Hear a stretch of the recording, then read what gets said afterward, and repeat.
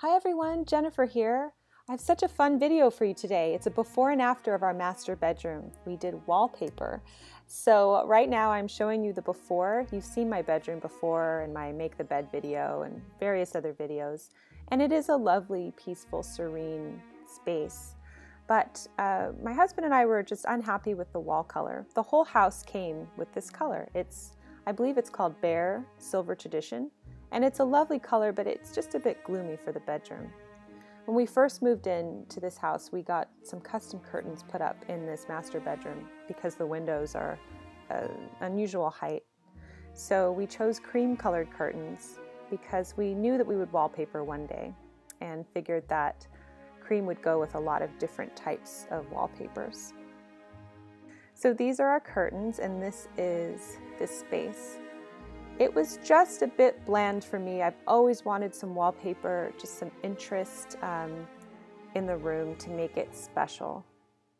So this is the before.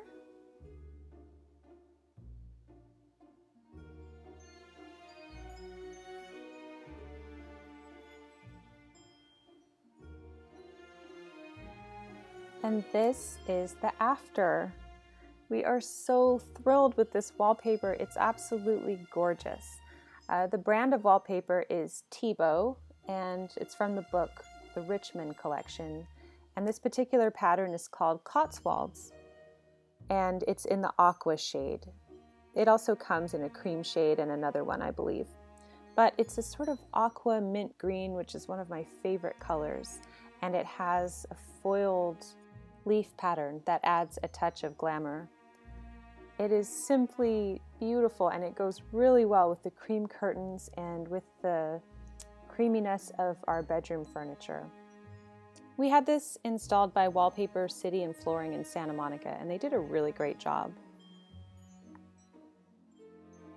What I love so much about it is that it reminds me of waking up in a chic Parisian hotel. It just feels so special, and definitely a big change from the bland wall color that we had before. It is absolutely lovely, and my husband and I are both so pleased. He actually picked out this wallpaper. I was more interested in chinoiserie, which I also love, but the one I wanted was pricey and out of our budget range. So we ended up going with this one, and I could not be happier. We are absolutely thrilled. And while there is more that we would like to do, such as add paintings and rugs and things like that, we are very, very pleased with how everything looks in the room. I would love to know, do you have wallpaper in your home? Send me pictures over social media using the hashtag Madame Chic. Thank you so much for joining me on the Daily Connoisseur. I'll see you soon. Bye.